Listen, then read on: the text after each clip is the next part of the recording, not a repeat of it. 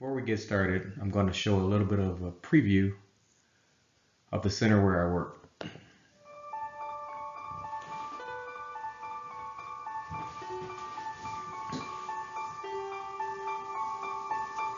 My name is Donnell Walton, and I'm the director of the Corning Technology Center in Silicon Valley. Corning Technology Center Silicon Valley was founded as Corning West Technology Center about 10 years ago to be a listing post for Corning in California.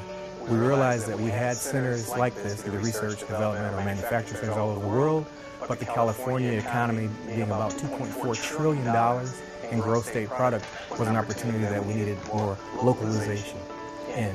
We have 4 core competencies here: applied material science, applied physics, mechanical engineering, and electrical engineering. So about 2/3 of the people here at CTCSV are scientists, where the other third are account managers and business development managers. So that 1/3, obviously they spend a lot, or almost all of their time here in Silicon Valley in different customers, with different customers, either hosting them or visiting them. The interesting thing is the other 2/3 of us who are scientists, because of our proximity to our customer base and our partner base, we spend a lot of our time at the customer site or hosting customers here, trying to understand and directly solve problems by building prototypes and doing joint research. I had 2 major objectives when I founded Corning Technology Center in Silicon Valley. Number 1 is to tell the Corning story to companies in Silicon Valley and universities in Silicon Valley by taking this inside out and also bringing the best management practices and a lot of the technological advancements in Silicon Valley inside Corning. Number 2 is with the connections I have and the network I had over 30 years here in Silicon Valley, I was able to hire a very strong team, really the cream of the crop for research and development. We love Silicon Valley. It's a tremendous innovation hotspot in the world. A lot of action here, and the ecosystem in Silicon Valley is also tremendous, right? We have collaborating companies, we have universities, and a tremendous ecosystem. So it's a really important part of our broad global footprint, and it's great to be here. Partners are a critical ingredient in our innovation recipe. This lab gives us a presence in Silicon Valley that will help us connect with our current customers, develop new customers, provide insights into new technology trends and how our core capabilities in manufacturing and engineering platforms can be deployed to generate the next round of life-changing innovation.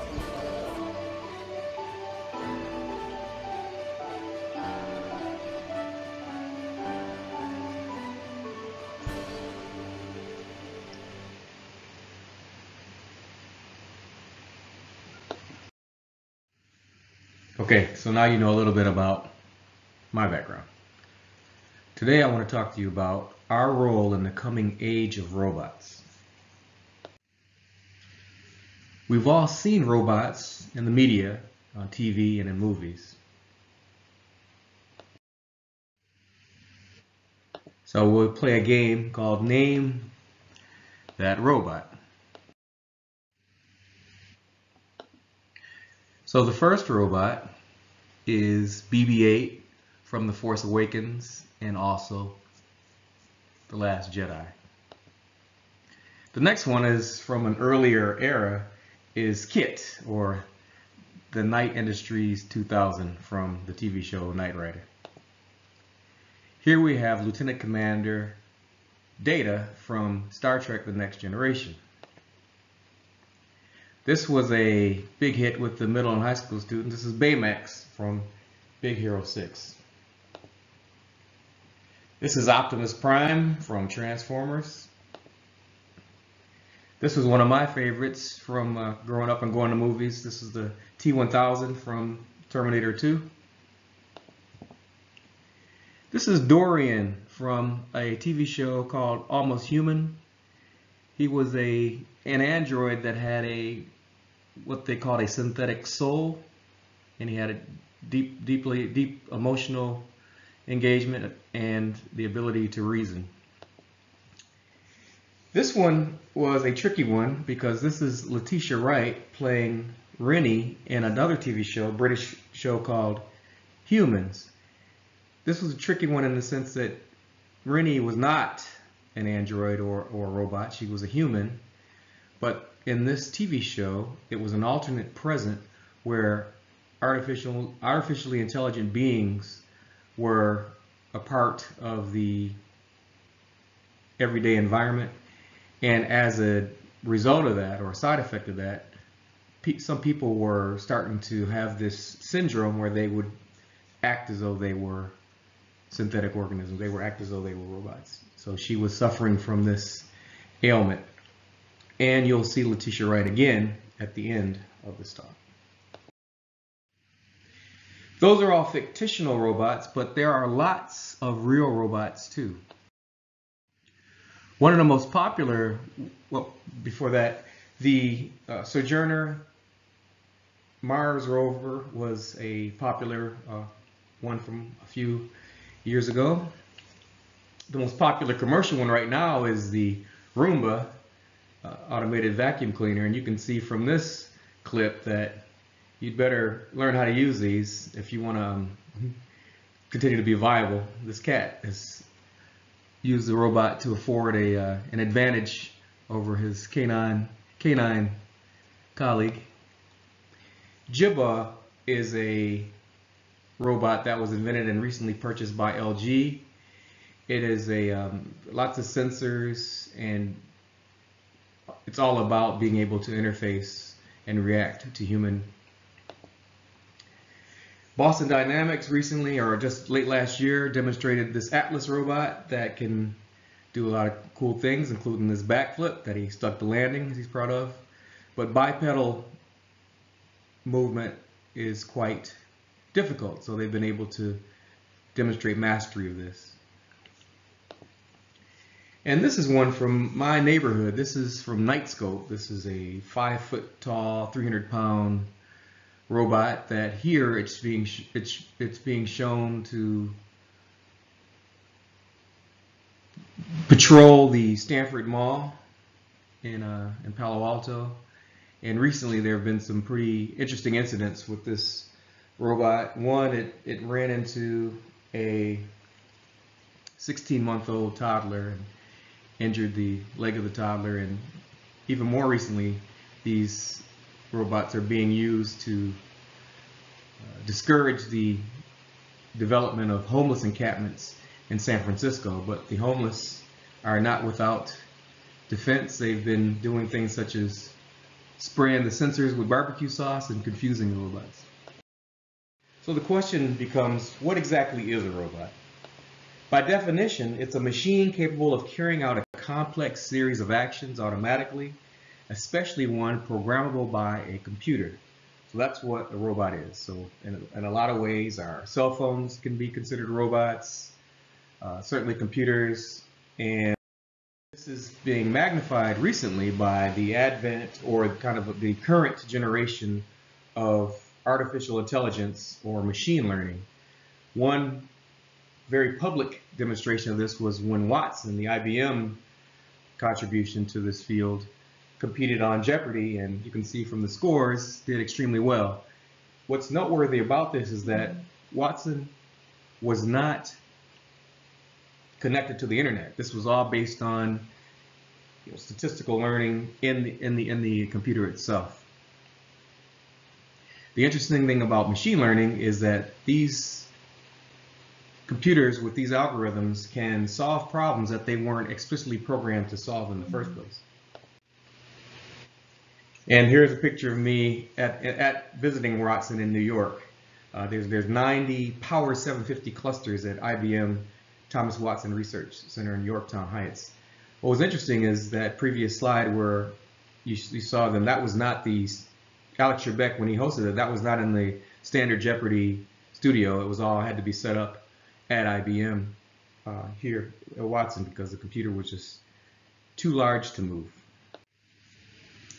So what's happening with machine learning is you can see that this is a comparison, kind of a generic comparison showing human performance over time and computer performance. And this kind of inflection point is demonstrating the advent of what we're seeing now with the raw computing power increase using graphic processing units and kind of AI or machine learning optimized hardware. and different algorithms such as decision tree learning, inductive logic programming, clustering, reinforcement learning. So we're here. So we're certainly about to see computers overtake humans in doing the things that computers can do.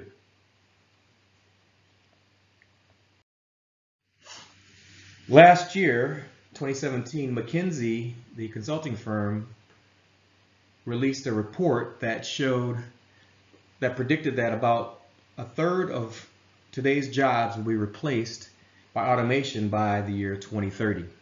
So this corresponds to about 800 million jobs worldwide. And these jobs span the gamut of professions, from manufacturing, waiters, cashiers, but it's not just blue-collar roles that will be displaced by computers, automation, or what we can call robots, but also white-collar roles, such as medical doctors. Some of these recent demonstrations have shown that computers can be more accurate in reading digital radiography or computerized tomography or identifying tumors than actual human doctors. Research assistants can be displaced by computers. The ability to just read and distill, terabytes and petabytes of data down, much faster and much more effectively than human researchers can. So how do we face this crisis of these machines being able to outperform humans?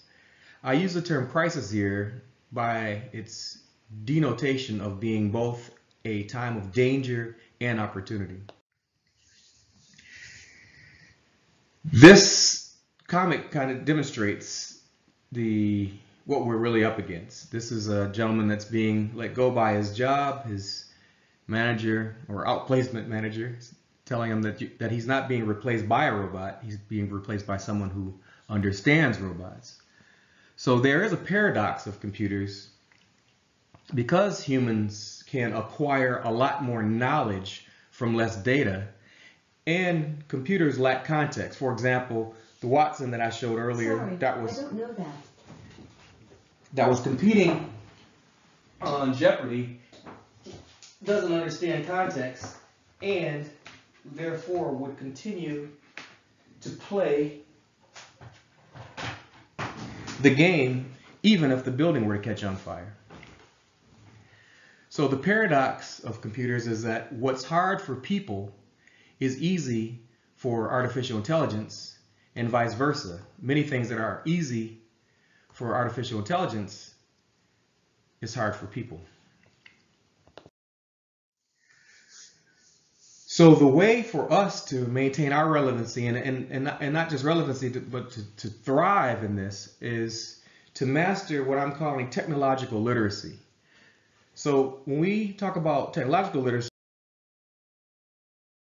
so there are two aspects to literacy. The one that's most commonly thought of is the ability to read.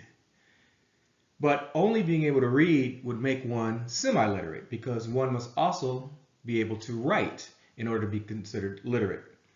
So just as literacy implies being able to read and write a language, technological literacy means being able to not only use technology, but to be able to create and master technology. So technological literacy is the first step toward maintaining our relevance and capacity and agency in this coming age of robots. We want to go from mere literacy to fluency, to actual mastery of technology. So I want to talk now about some steps to mastering technology, to achieving this technological fluency. The first one is to address your mindset. So there has been some recent work by Carol Dweck, a professor at Stanford, where they talk about how there are two mindsets, and these are kind of endpoints of a continuum, I would say. There's a fixed mindset where we say that when we experience failures, it's the limit of our abilities. I'm either good at something or I'm not good at something.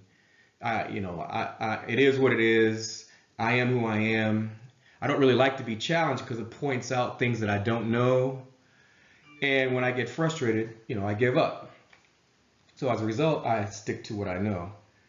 But there's also a growth mindset, which leverages failure as an opportunity to grow and to jump into things and learn to do basically anything you want to learn how to do, and realizing that challenges aren't something that define you, but there's the opportunities to help you show who you are and who you can be.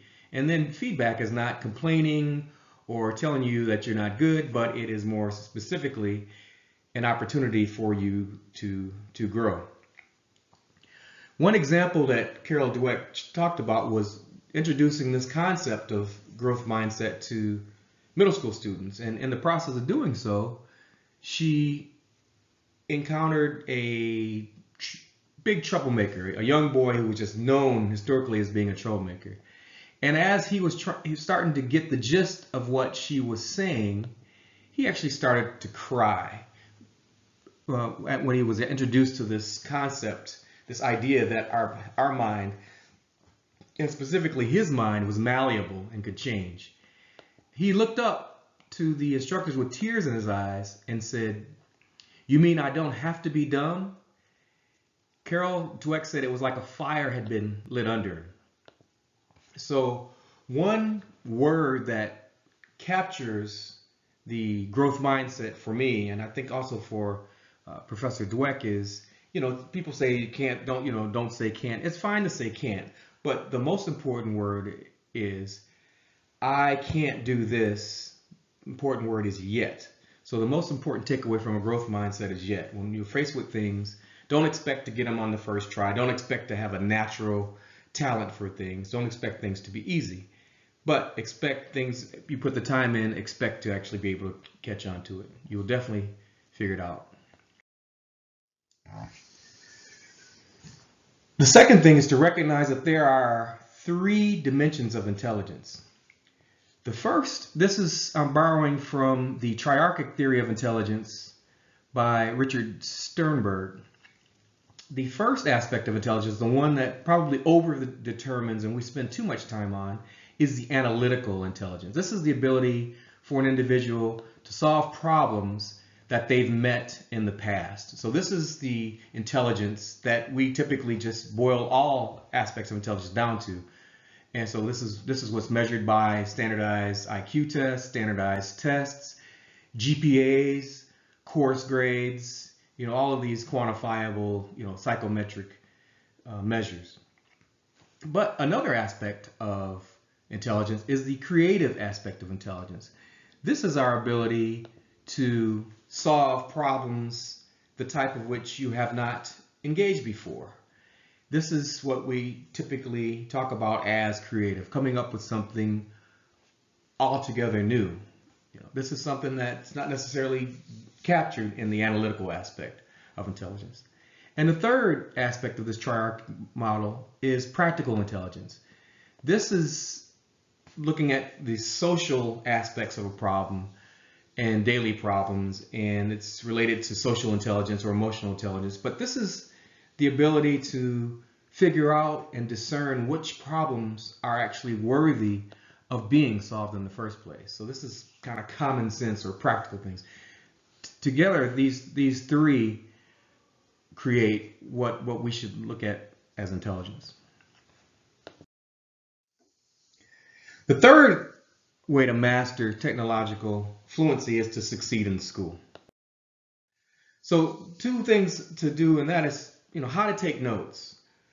There's been a lot of work done recently that shows that writing notes, not typing them, helps us to better remember them. It's a tactile phenomenon, writing. It gives us another aspect of how our neurons are wired to recall things and make connections. Even if you digitize or put these things in a computer later, or you write on your screen, you definitely want to write it first before you end up typing it out. Another mechanical aspect of taking notes you may want to try is kind of a 2-column method, where you would write a line 2/3 of the way down the page, kind of like this line here. And then take notes in the wider part over here. And then later when you go back to review your notes, write things in the, kind of summarize in this wider margin that you've created in this 1/3 of the way across the page. So it's a nice way to be able to go back, review the notes, and then make them even more quickly glanceable in the future. And a third recommendation I have for you to take in notes is draw pictures. Sketches definitely help us understand things. And these things don't have to be perfect. You don't have to be a Picasso or early Picasso when his drawings were more realistic. Just draw diagrams, sketch things out. A lot, visual reasoning, visual thinking is a good way to help learn difficult topics. Another aspect of succeeding in school is how to study. So 3 aspects of this is, one is distributed practice. Take breaks. Don't cram things. Don't try to do these marathon study sessions. Take frequent breaks. So spread out your studying. Don't try to do everything at once. And the recommendation here is, in order to be able to do that, of course, you can't wait till the last minute. Start early. Start as soon as you're introduced to concepts, or even before you're introduced to concepts. Start studying them. The second one is take practice tests. Even if you have to make tests up yourself, take them. A lot of people think if they highlight things, it's good. But the real test of whether or not you know something is if you can answer questions about it. Which brings me to the last aspect of studying, is be able to discuss what you're learning. Talk about your new concepts with anyone, even if you don't really understand them totally. Talk about them with your classmates, with your relatives, with your friends, basically anyone who will listen. Talk about these things. This is really how we learn, is by trying to teach or discuss. Keep in mind that one of my favorite teachers told me that subjects are taught from 9 a.m. to 5 p.m., but they're actually learned between 5 p.m. and 9 a.m. So they're learned out of class. They're learned by discussing them. So I want to talk about one of the differences between the U.S. and I'll pick China as an example in math performance. So China typically outperforms the U.S. on standardized tests in high school. And one big reason here is, in the United States, when we don't do well in math, we tend to say we're just not good at math, or that's just not our thing, or I don't have a mathematical mind. Whereas in China, when the students don't do well, they say that they didn't work hard enough. They realize that math is not some esoteric phenomenon that transcends our brain's wiring. It's something that we just need to put the time and effort into in order to get our brains wired to be able to do math. It's a matter of putting in the time, working, failing, figuring it out, coming back to it. Work hard, you get math. This is simple but not easy. And the difference between simple and easy is that running a marathon, for example, is very simple. You just put one foot in front of the other foot in front of the other foot for 26.2 miles. Very simple, but not necessarily easy. And I'll tell my own story about this. When I was a rising senior in high school, I was fortunate enough to go to an engineering introductory course at a very globally competitive school. And at this engineering course, I was blown away. I did not do well in the physics, in the math. It was just beyond me. And this was interesting because I was, pretty much an all-A student up until that point, and I was just getting blown away. Just too much for me. The most important thing that happened was, once the course was over, I was looking at the reviews, and my physics instructor wrote a review, and it said in it, among other things, that Donnell accepted the impossibility of his situation. And I read that multiple times, and I just had no idea at the time that this was something that I had control over. I had accepted the impossibility of the situation. This was one of the 3 most important events from my youth, to realize that I had a choice in whether or not I succeed or fail.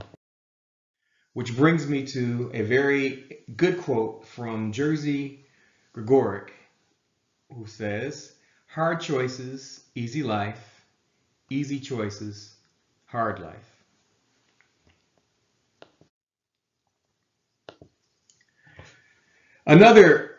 This quote is often attributed to different people, Peter Drucker, Alan Kay, but the gist of it is the best way to predict the future is to invent it ourselves. So I want to talk about what this future will do, but I'll do it in some very familiar terms to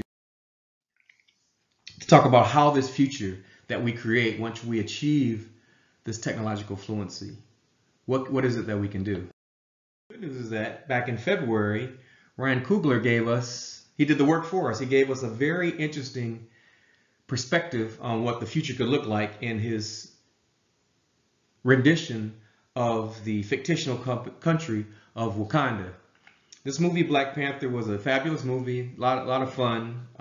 Not only as a superhero movie, but as a kind of an uplifting movie. Lots of great characters, lots of women depicted, sympathetic anti-heroes in Eric B. Jordan's quote-unquote villain. But I will argue now that the problem of this was STEM. But let's talk about some of the technologies and science that we saw in there, and to talk about it in the context of how far away is it from being reality, if ever. So one of the first ones we saw was Okoro here was flying the ship home back from Nigeria when they collected Lupita. And you can see that she's flying just by moving her hands in space. So these are gestural interfaces, very similar to the Microsoft Kinect that uses cameras, infrared sensors to detect where you are and feed that back in order to be able to guide or interact. It's a human-machine interface that doesn't take any contact. It's just by your gestures. So this is something that already exists.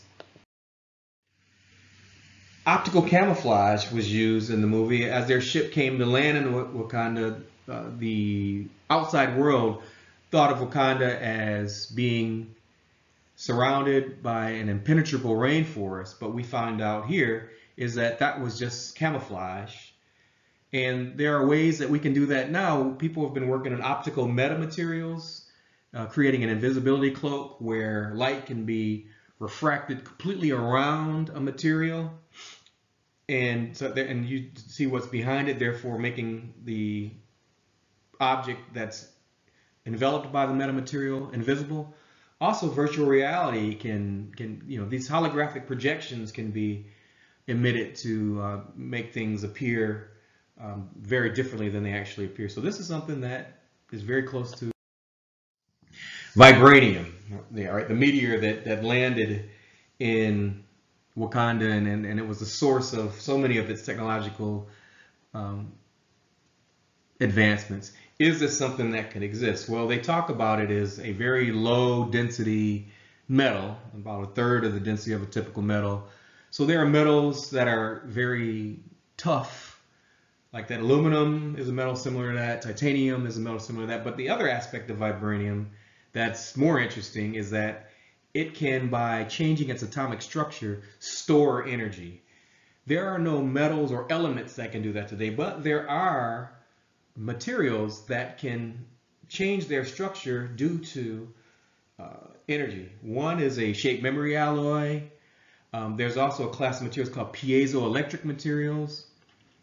But one thing that's probably most close to vibranium, but these are compounds, not elements, are solid phase change materials. So these are materials where you introduce energy to them, their phase will change, or their molecular structure will change to store that material or that energy, and then later can relax back to this other phase, releasing the energy. So there are materials, not elemental materials, that can do some things that are similar to vibranium, but vibranium elementally doesn't exist. When we first saw Black Panther in action, it was in Nigeria, and he jumped out of his ship and threw 3 beads that landed on these trucks and disabled their electric and mechanical aspects of the trucks, disabled the trucks, and also disabled the comms communications links between the soldiers that he was liberating his ex-girlfriend Nakia from. These can behave very much like what's known as an electromagnetic pulse that happens after a nuclear explosion. A huge electromagnetic pulse is emitted, or EMP, and it will take out communications, any kind of electrical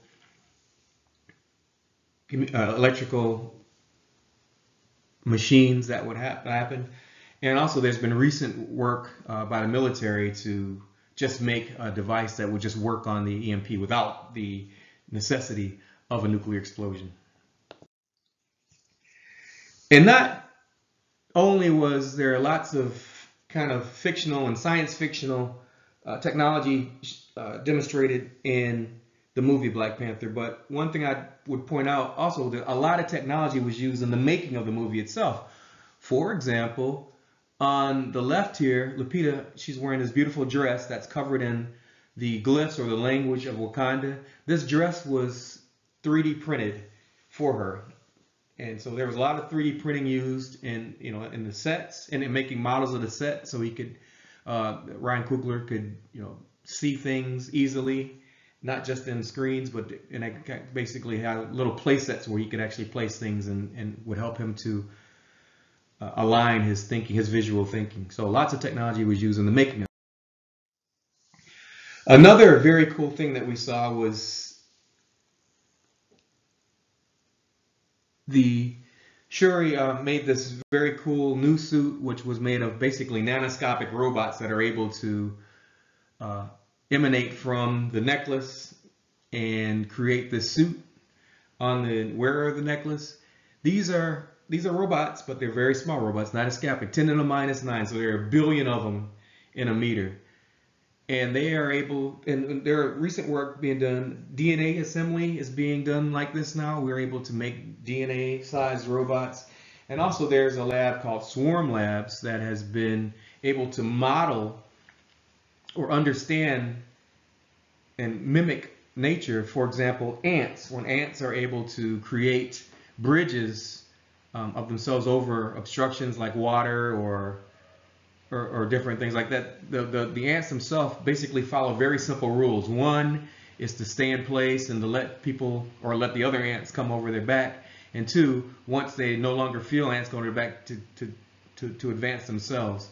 So there's these simple rules. Swarm Labs is using drones and programming with these rules and allowing them, although they're not microscopic, but to be able to have very simple rules to be able to make structures or make flying formations. So we do have some of these devices are not as far-fetched as they may seem. The magnetic levitation trains were shown to transport the vibranium in the mountain there, and this is where the final fight between Black Panther and Killmonger occurred. Magnetic levitation trains, they exist. They operate now in Japan and China, and there are proposed systems in the US and the European Union and even other countries. And also we see the founder of Tesla working on making these Hyperloop technologies. So these are things that already exist, not as efficiently as they did in the movie, but they are definitely working to improve. So not as far. Even the Jabari up in the mountains, they had their own technology. They were in this frozen area, and they were able to use the resources available to them to save the life of T'Challa by cryonic or cryogenic suspension to slow down his heart rate and his blood pressure and all of his cardiovascular function, so until he can actually get healed. So this is a technology that exists and being used to various degrees now. So I showed her, Letitia Wright, I showed this actress early on as someone who was pretending to be an android in the TV show Humans. I would argue that she was one of the main heroes of the movie, but more importantly than hero, but really STEM, or science, technology, engineering, and mathematics, were the real key to the greatness of So when people talk about Wakanda forever, him forever. So this is the Wakandan flag, for if you've never seen it before. Thank you very much.